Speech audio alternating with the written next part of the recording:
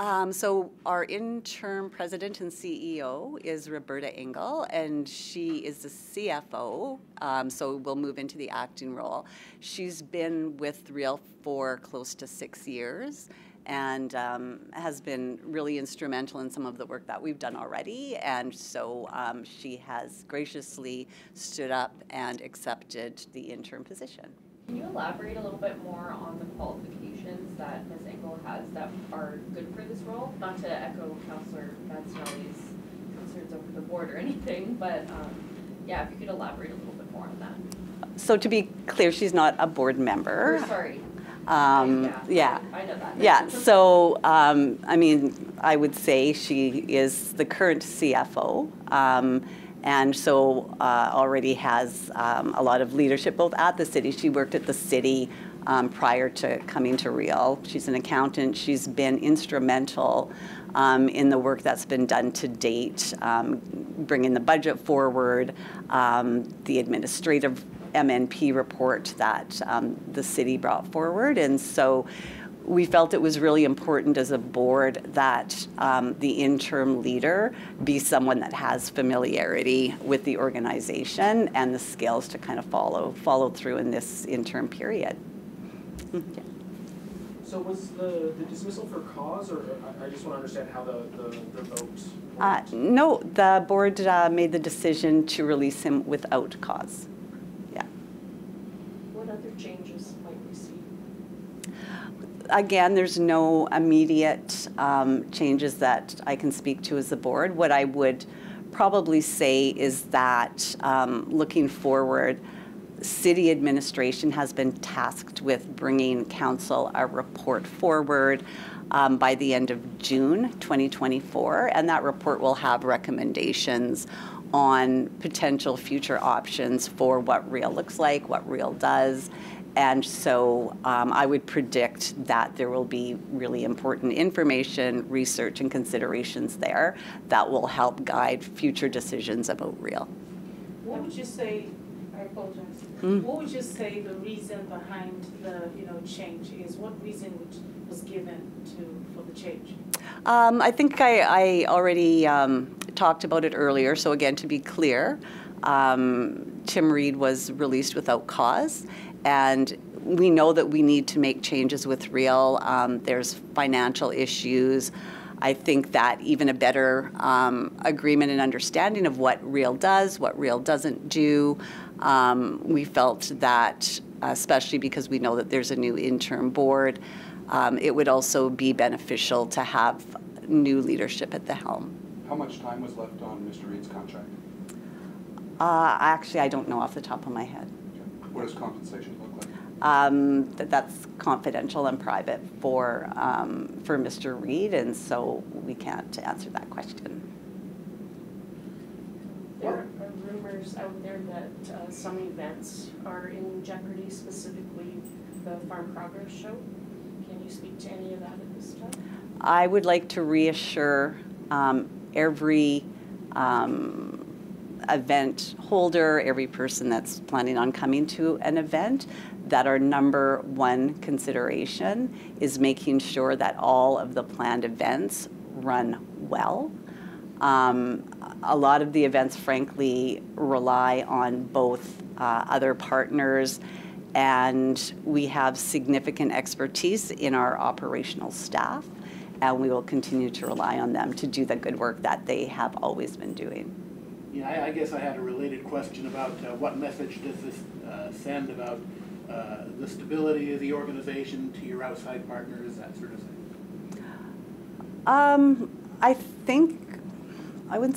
I hope the message is that as the interim board, we're prepared to make the changes that we think will best offer the organization a positive path forward. And I think that there's probably been questions about stability, at least over the past year, as Real grapples with, some financial issues, I would say some reputational credibility. And so I would hope that this actually sends a message that as the interim board, we're committed to doing what we feel is in the best interest of the organization to put it in a positive place. Was it just financial reasons for the change, or were there other reasons as well the board felt Tim Reid needed to be removed? Again, I'll reiterate, without cause. And so I would say it's strategic, financial, operational. Really, the board has been tasked with looking at all of those things for real. And so it really is just a total refresh of the future of the organization. With the review around Tim Reid and stuff, people are going to be wondering, are events still being planned in the city, or is there going to be a dark period for where there's not going to be concerts or anything like that going on? What's the board doing to ensure events will still be coming to Regina as this transition process occurs? Thank you. I would say that in general, the board has more of a strategic than an operational responsibility. And so frankly, it's ensuring that the staff continue in their current role, both in securing new events and executing on the existing events. Why should this move encourage public confidence in this organization? I think it will take time, frankly, to encourage public confidence. I mean, it's in, frankly, the results of what we do, not just saying it. And again, I would just say that as an interim board, we're committed to making changes that we think will positively impact the organization. For Frost, I guess, does this have any impact on the upcoming festival? It's at the end of the month, so I wanted to check about that. Absolutely not. Frost is 10 days away.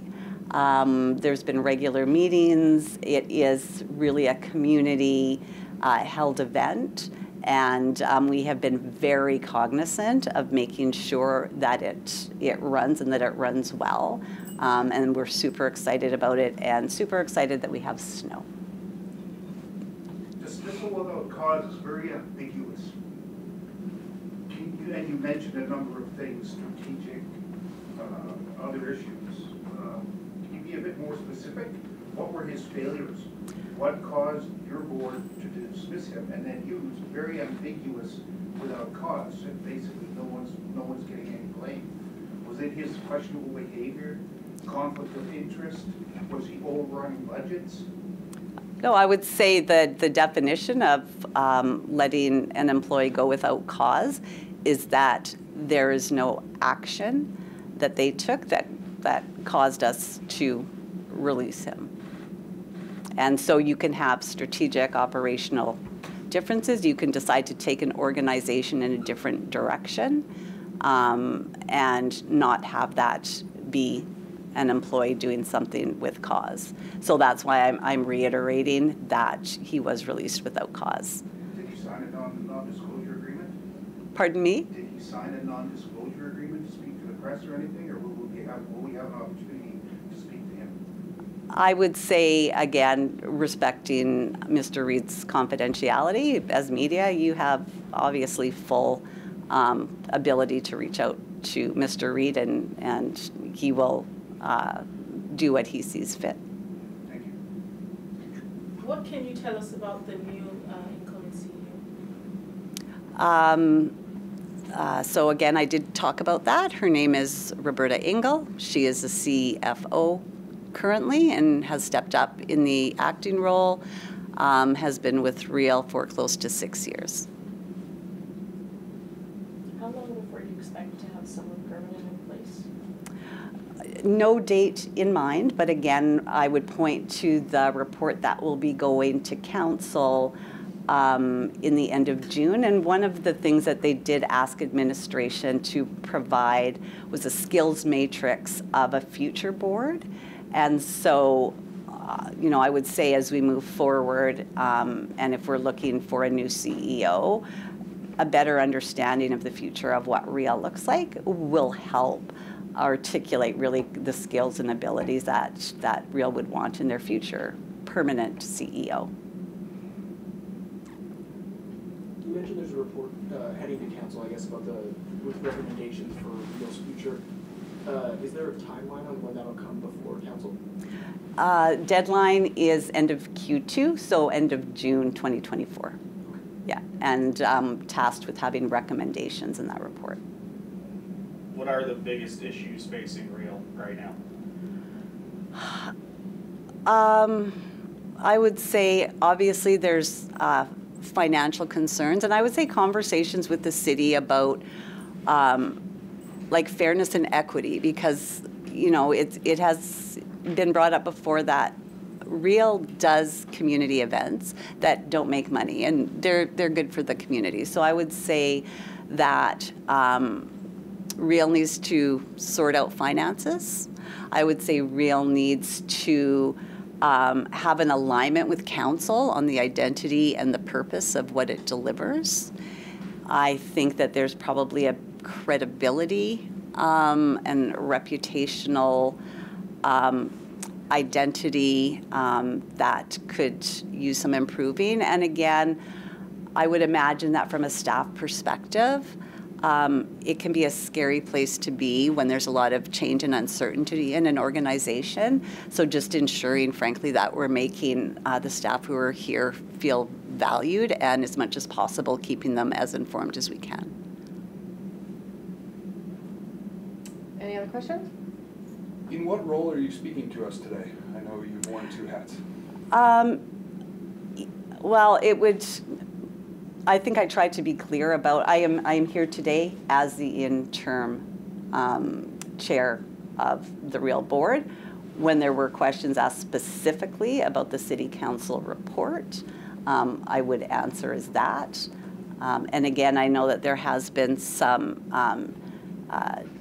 you know, speculation about kind of the dual role, and I would again reiterate that it is possible and not problematic to actually hold both, and that in many ways the City of Regina and the Real organization should have complementary and aligned purpose, outcomes, goals.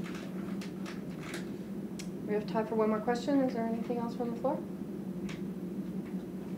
Okay, great. Thank you. Thanks so much, everyone. I appreciate it.